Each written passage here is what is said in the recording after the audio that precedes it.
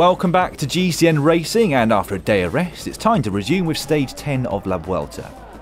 On Sunday, Tadej Pogačar took an incredible solo stage victory over the mountains of Andorra at just 20 years of age. Whilst behind him, the best of the rest was Nairo Quintana, and he'd separated himself far enough from his rivals to take the race lead. However, both Lopez and Roglic had crashed off camera on a gravel sector, which had a large bearing on the stage and the new GC.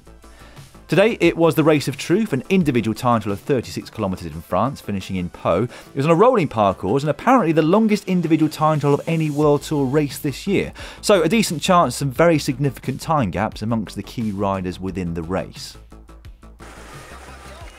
The early pace on the day was set by the Frenchman Remy Cavagna of Deceuninck Quick-Step. The 24-year-old finished 5th at his National Time Trial Championships this year, but today he was flying around the course, catching many of the riders who set out just in front of him.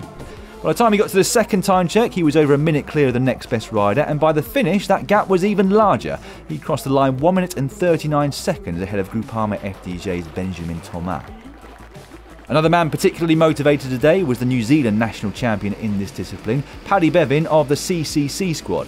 He too was passing riders left, right and centre, and Cavagna was sitting rather nervously in the hot seat at the finish line.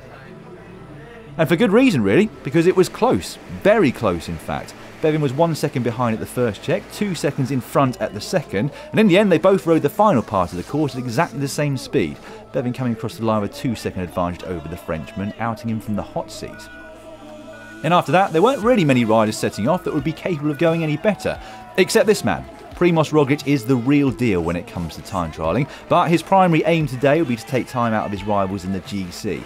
He started the day in second place on GC, 6 seconds behind the red jersey, Nairo Quintana. And this was not a stage that Quintana was relishing. He's not noted for his ability against the clock, and this for him would be all about limiting his losses as best he could.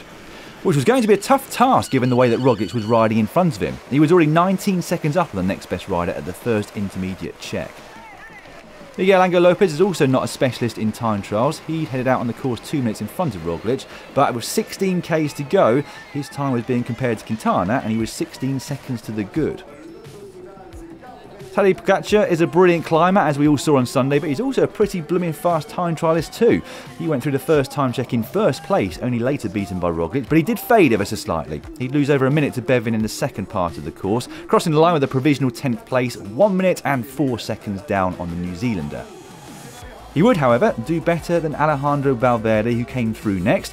His time would be 1 minute and 13 seconds behind Bevin's, good enough for a provisional 12th place on the stage. The next man to come towards the finish line was Miguel Angel Lopez of Astana, or at least he was until he was caught and passed by Roglic. Now we all knew Roglic was going to take time out of his rivals today, but I don't think we could have predicted by how much. He took a whopping 25 seconds out of Bevin by the line and a lot more on the GC men.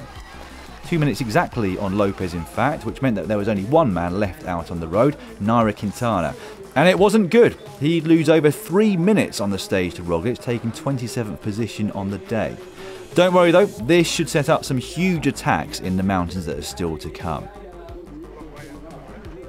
Smiles all around then for Primož Roglic and his family. A job well done for him today.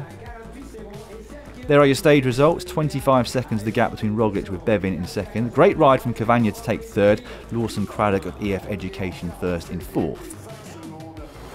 And so we have yet another leader of the Vuelta. Primož Roglic is in red and by quite some margin, 1 minute and 52 seconds in front of Valverde. Lopez now in third at 2 minutes 11. And he was the 6th new leader of the race in the space of 6 stages. Apparently that's the first time that's ever happened at a Grand Tour. That's according to the very well respected cycling statistician and all-round geek Killian Kelly. Tomorrow it's a hilly but not mountainous 180 kilometres which start from Saint-Palais in France before crossing the border and finishing in Urdax back in Spain. 3 categorised climbs, and for me this one has breakaway written all over it, and therefore my prediction is Thomas de Gent. Safe bet I reckon. See you tomorrow.